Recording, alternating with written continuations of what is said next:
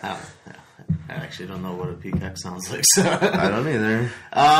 We watched Peacock, the lighthearted. No, it's not lighthearted at all. What do you think, Brandon? I liked it. Yeah, I like the movie too. It's not. It's not really a horror movie, though. No. It's more like it should be on 31 Days of Awkward. Yeah. It's a drama. It's a psychological drama. Yeah. But I mean, it's unsettling. It has definitely. Yeah, it definitely fits within watching this month. Creepy things. Yeah, I would just call it unsettling. I wasn't necessarily creeped out by it. More weirded out at first, but once you get past the whole, struggle with self-identity, and repression of, child abuse, I guess. Yeah. It's less about creeping you out, more about it becomes a thriller in some ways. Yeah. But I know some people are going to argue and say this isn't a horror movie, but we watched it anyway. Yeah. We don't care what you think. We do care. But no, yeah, I wouldn't classify it as a strictly horror film. It's definitely more dramatic, and I'm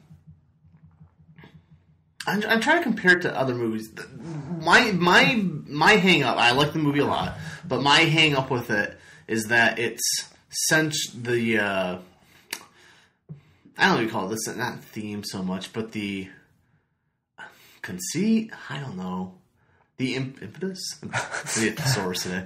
But what's at the core of this movie isn't that unique. It's a concept that has been done in numerous other movies, and it's somewhat become a cliche. Mother abuses child, child grows up with sexual identity confusion. Yeah. It's very very Ed Gein and Hitchcock and Freud. Yeah. So that part of it is not interesting, but what is interesting are the performances and what they do with that identity crisis. I'll let you say stuff because I'm going to keep saying I'm searching for words. For me, one of the big strengths of it was it was visually.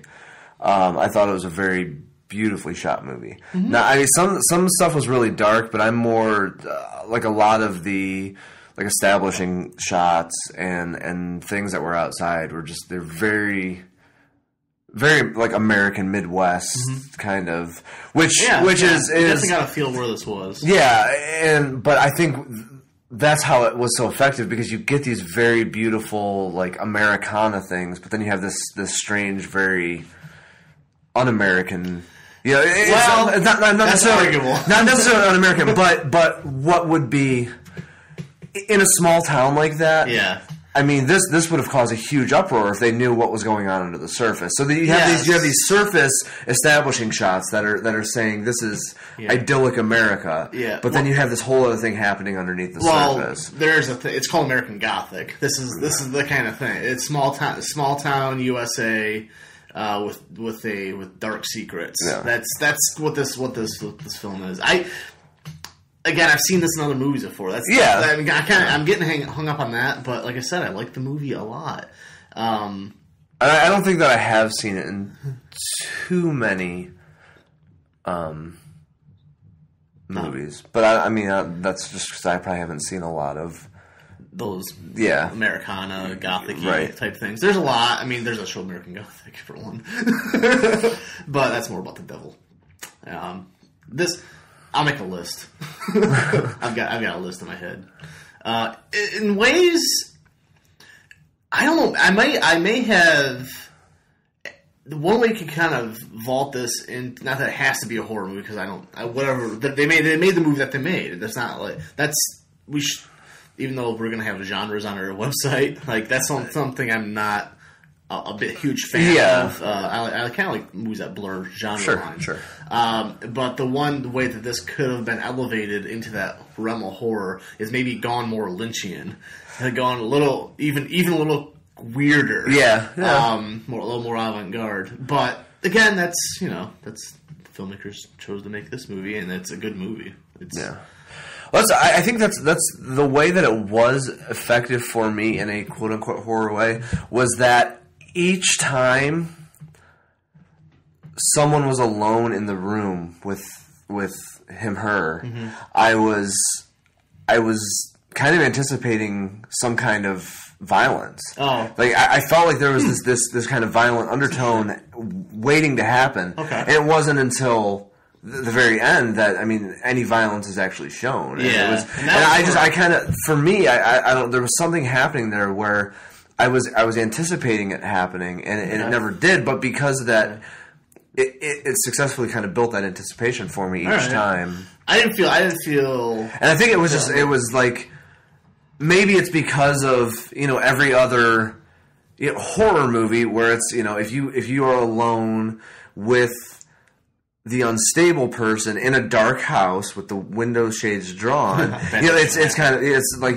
you expecting something bad to happen, and I felt like it was using that in a way to create tension, but then not necessarily delivering on the tension at that point, which just kind of prolonged the underlying tension. I felt tension, but not quite tension of violence, just a tension of, like I said, awkwardness.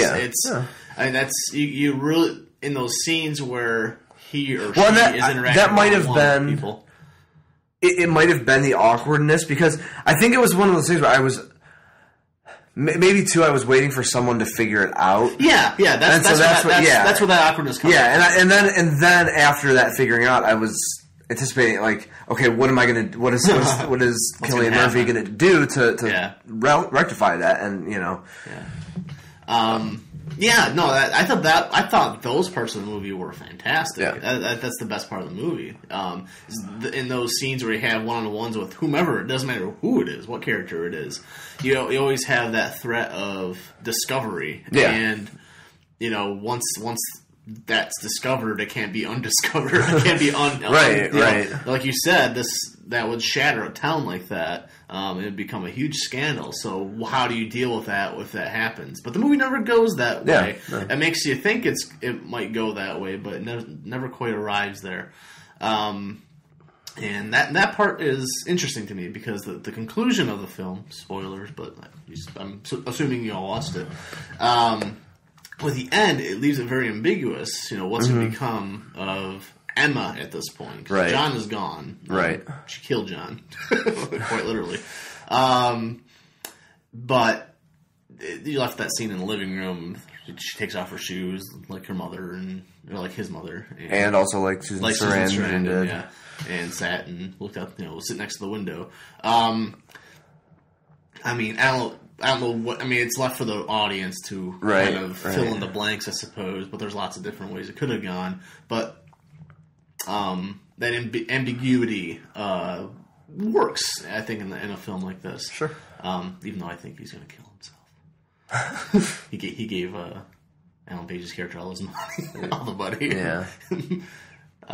But yeah. But that also leads me to believe that there had to be, perhaps from his mother, there had to have been some kind of other money, because he's spending money. He's buying candy. Yeah. There's that bank account. I guess, because I get the impression that all of his paychecks just go right into that box. Yeah. I thought that was John's money, though. That's when he speaks of John's money. I think that is John's money. He talked about two bank accounts. When he was talking to Alan Page, I should know the characters' names, but Maggie. When he picks her up at the rescue house and was taking her back to her trailer, he was talking about bank account and giving him his money, but something about it's in the movie. There's something in the movie, and when he was writing the numbers on that the ledger, the ledger, like checkbook. There were two columns. So I don't know what that means. I mean, we're probably looking too much into it, but no, I don't think so. I mean, I think that's yeah. Because for me, I just got the impression that it was because, like, I mean, instantly, as soon as he got that paycheck, he cashed it and put it right into that box. The box. I really think that's it. Because I remember it was like $1,400 was what was in there, and that's what he told her he had in there. Yeah, it was like I have $1,400 and whatever dollars. Yeah, I have a feeling that maybe now we're just speculating. This is fun. This is fun. This is the fun part of movies. Yeah. I have a feeling that Emma, Lady John, was probably going to end up if suicide wasn't in the future, gonna end up at that rescue house. Okay. Because she doesn't have anything anymore. Right. That seems like seems like more of a logical conclusion. But I think too, because Emma, she didn't realize that she had anything, because she didn't know about the money that John had. Yeah. She probably doesn't know too much about, like, John's mother. She said she never met him. No, I understand. I understand. So I think that it's. I mean, for me, it wasn't necessarily because the other thing, like when she found that was you didn't see that part. She found the box under the stairs with all the candy and with the key and the lead. So when he actually was going to get the money to give to Ellen Page to Maggie. Mm-hmm. I was actually thinking that possibly the money was going to be gone because Emma had gone there beforehand because she had found out about it and use it for some other purposes. So I think it was just one of those things where neither one of them knew what the other one was doing. I understand that. Complete I split. That. So because of that, she didn't. And so I mean, yeah, she may have thought she didn't have anything, but. I think at a point she kind of realized. Well, I mean, at the end, she obviously realizes that she and John are the same person. Yeah, she has that. All of a sudden, everything flashes back. The scene that I really liked with putting the kid down at the table. Yeah, that was actually that spot right there was my favorite. Well, let's talk scene. Let's talk about those because that's where the lights kind of come on. Yeah, and that was a very good climax. Those are the kind of climaxes I like in a dramatic movie. Yeah. Honestly, it's a really quiet moment. Yeah, where she's taking the picture of the kid and realizes, oh wait. Yeah, and that's all it is because it's when she's setting it up. Because that was one of the most like creepy and unsettling things for me was that picture the whole time. I mean, it was just that it was such a it's weird image of just a kid sitting at the table and just. But kind of, at the other end. And so it's lonely. It looks lonely. Yeah. And then to recreate that was, like, at first I was like, man, this is just... But then to have that... And then the switch. Whoa, hey, what am I doing? Because it could have gone either way at that point. And that makes a good climax. I mean, you want the story to be able to diverge in several directions. Right. And then again, I liked where it ended up going after that. Because again, it could have just kept splitting where it's like... It could have gotten really effed up. Yeah. But it was like... a kind of a coming to terms with everything, and so it's like here he wanted you to have this, I wanted, and so there's, I don't know. It was just it was almost kind of beautiful, but still, it was the right thing to do. Yeah, that was the whole character. I didn't like John at all. Yeah, the movie. Yeah, he's kind of an asshole. I mean, there's reasons for this, psychological reasons for that, but anytime that Emma was in the picture, it was like... Because it was... At first, Emma was kind of a manifestation of his mother. Right. She would make him the food and leave it out for him like his mother did. And there was his mother's clothes. Mm-hmm. I don't know where the wig came from, though. Regardless. Yeah. But... Maybe she was... dying of cancer. She died of cancer or something, and that's why she had a wig. Maybe. Yeah, she did. She died. That's a big part of the story. But at first I was confused because John was obviously a broken man, and it was because of his mother. There's Norman Bates, basically. Yeah. So you think the mother's this evil, witch, but the way that Emma was acting towards people was very compassionate, and she always was doing the right thing, whereas John wasn't at all. So I was getting confused. Is like, was his mother actually a good lady, and he was just. Unless that's what he, wanted her. Was trying to, overcompensate or something. Yeah. But all that is John, of course. So that's coming from him. But so at first I was confused. And then once at the end, her realization that if this keeps going this direction, I'm going to become this overbearing person, and then that's how it gets resolved. I like that turn. I was going somewhere else with that point, but I don't know where it was now.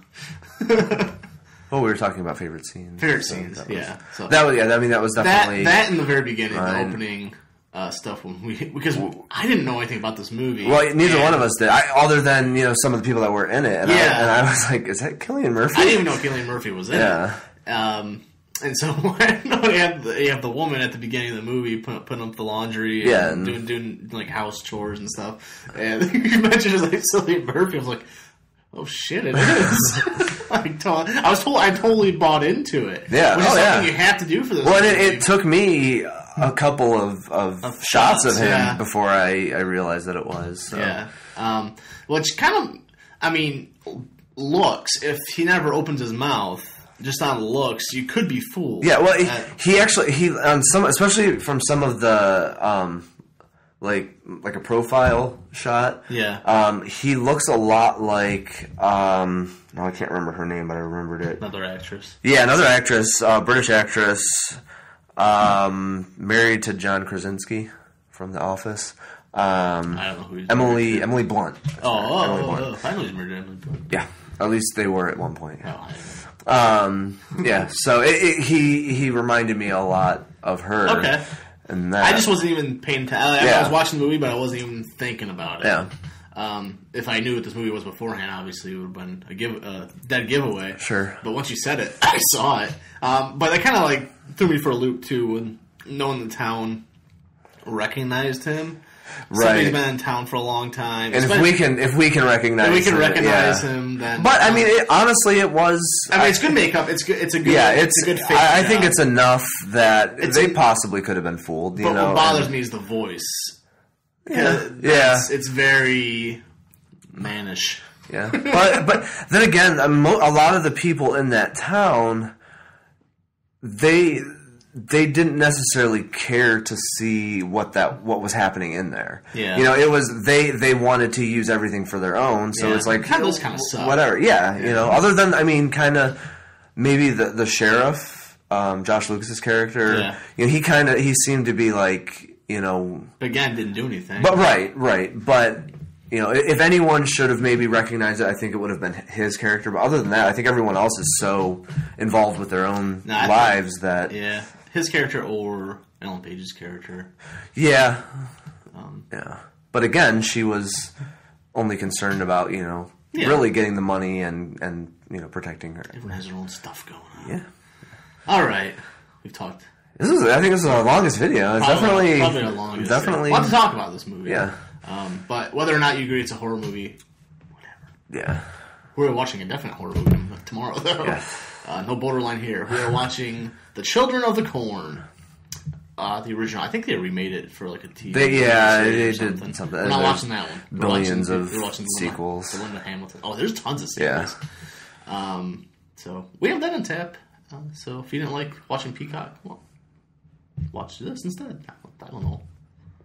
It's just a creepy. Yeah. Laters.